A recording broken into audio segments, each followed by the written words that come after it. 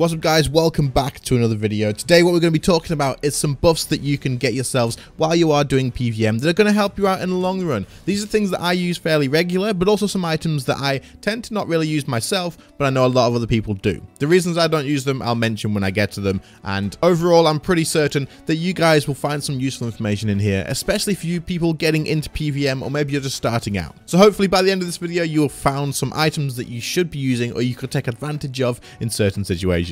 But anyway, if you do enjoy or you do find it useful, do leave a like, subscribe to the channel if you are new around here, and other than that, let's go.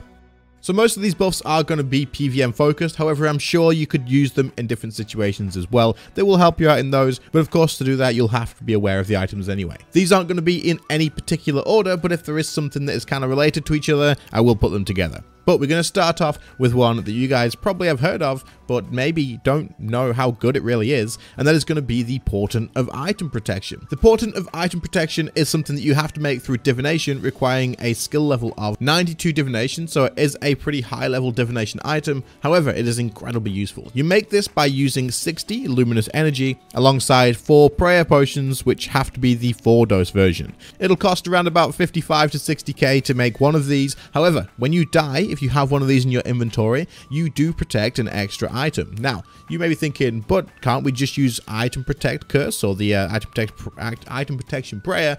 Yes, you can do that, but these stack together. So you can end up saving yourself 5 items on death rather than 3. If you're not using a Ring of Death, this item is incredibly useful, especially if you have high death costs. So if you're using magic best in slot at the moment, your death costs probably looking around about 15 million GP. Like, just not ultra best in slot with 50 switches, but just with like average best in slot gear is about 15 mil. At least that's what my death cost is in a lot of situations. That being said, if you add one of these and use the Item Protection Prayer, you can usually bring it down to something like 8 to 9 million GP. It's still pretty high, but it's a freaking huge saving, and all it takes is one inventory space and to turn on your prayer as well together. These are very cheap to make. I would highly recommend you bring these, especially if it is going to save you a good amount of money. Trust me, in the long run, just from bringing these along, I have probably saved way more money than I can possibly imagine. It's definitely something you should put onto your preset, especially if learning bosses.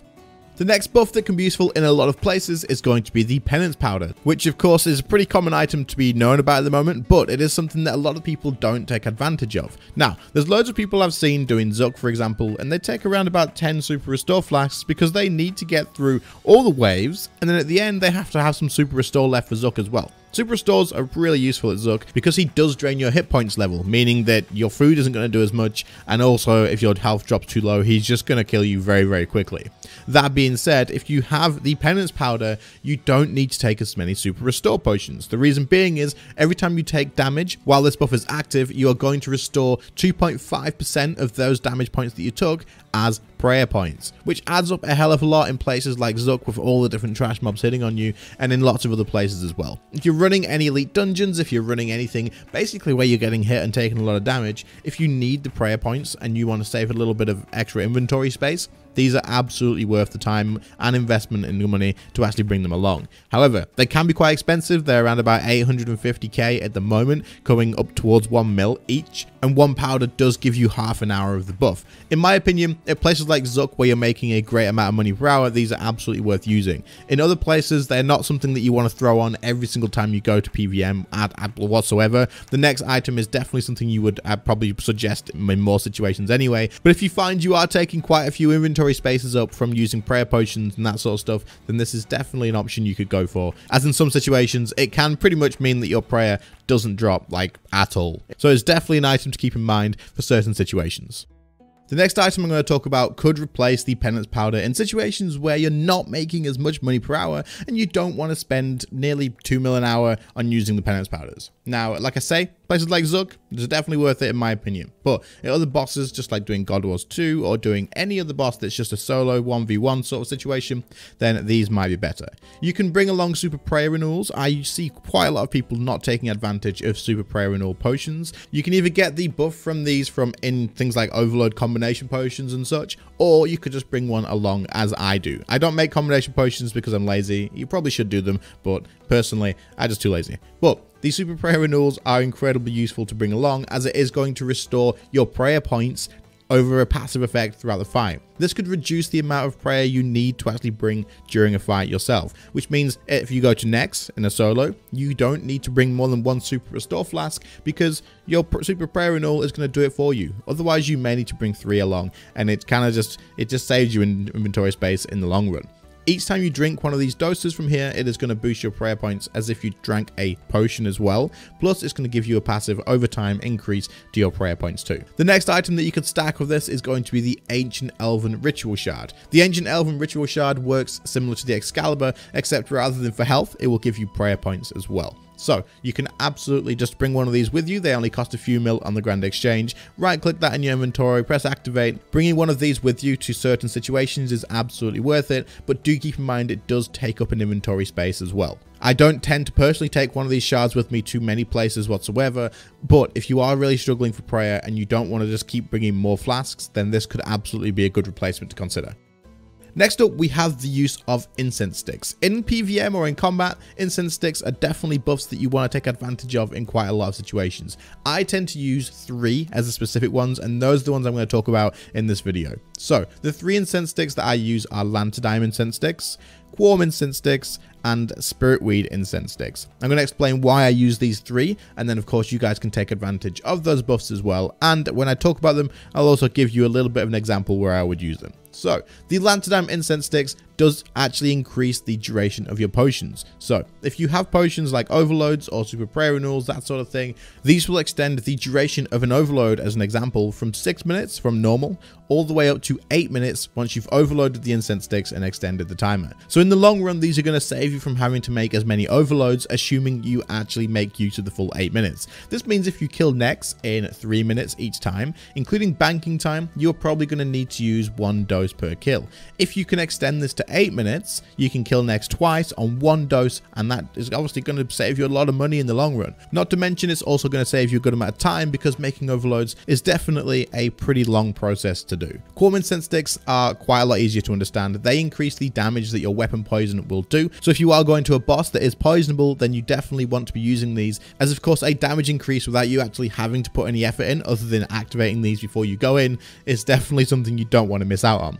As for the Spiritweed Incense Sticks, these will increase your familiar's summoning points restore rate. What this means is if you have say a Ripper Demon, you can just activate these before you use that Ripper Demon, and during the fight, his restore points are going to go back up a lot quicker, meaning that he will get more specs off during a fight, which overall tends to mean more DPS coming from your Ripper Demon as well. You can of course take spiritual prayer potions with you to actually do the same thing, but if you stack these together, if you get a couple of extra specs out of it per kill, it is still going to increase your damage, and it is definitely worth it if you're looking for faster kills. Considering we talked about Incense Sticks in the last one and it did have an effect on weapon poison, that is exactly what this one is going to be. Weapon poison plus is something that you want to be using on any boss at all, or PvM target that is poisonable. If the target is poisonable, you want to be using these. It's just full stop. They're just going to increase your damage by a huge amount, and it's something you don't want to be missing out on. So many people forget to take these to bosses that are poisonable, and honestly, anytime you're going somewhere, if you're not sure, just check the boss on the wiki and it'll tell you on there whether it is poisonable or not. I would highly suggest though you do get some of these and make sure you take advantage. What it's going to do is basically just apply a 12-minute timer to your weapons, meaning that every time you attack while you've got this, you have a chance to inflict poison damage on the enemy. This is a lot of damage increase. Like it's huge. It's a big damage buff for absolutely zero effort other than drinking a dose of this every 12 minutes. So if you're going to say the ambassador, he is absolutely poisonable, you want to be using this. It'll increase the damage that you deal to him. The same applies to the spinners around the room, I do believe, and this applies to a hell of a lot of bosses. This also stacks with Cinderbane gloves as well, so it is absolutely worth using this, and it will increase the amount of damage you deal, like a lot. Just a lot. Just take my word for it. You can buy these on the Grand Exchange in the 4-dose version for around about 40k each, and then I tend to take them and decant them into the 1 doses. That way when you drink the 1 dose from your inventory, it gives you that inventory space back, and it only costs 10k per drink. For 12-minute buff, this is pretty great. I would absolutely recommend you take advantage of these.